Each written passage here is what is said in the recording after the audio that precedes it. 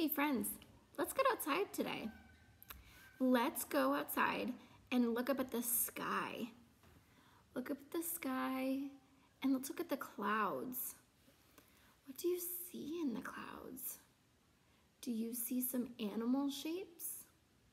Do you see some faces? Maybe you see different objects. Are these things really going to be in the sky? No. What about the shapes of the clouds? Could they be in the clouds? They might be. I want to see if you can find different objects that the clouds are shaped of and see if you can draw a picture of them. Draw a couple pictures of the different things you see in the clouds. Maybe you see an animal shape in the cloud, or maybe you see a person shape in the cloud. I want to see the different things that you find in the shapes of our clouds. This is such a really fun activity and I really enjoy this. I would do this outside, but you know, it's not that cloudy outside today.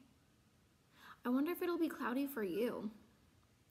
I hope you enjoy this activity. It's super fun and I can't wait to see the different things that you find in the clouds.